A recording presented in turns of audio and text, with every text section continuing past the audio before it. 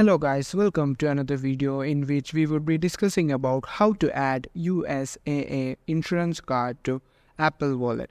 As you all know, you can't add any external card other than debit, credit or transit card, drivers or state ID directly from the Apple Wallet itself.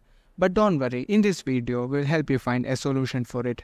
Just follow these easy steps. Step 1. Go to App Store and search for Card Manager Digital Wallet. Install the app. After installing, open the app. You will be able to see 4 menus named Give, Loyalty, Membership and All. Click on All and then press Add Card. Select Store Card.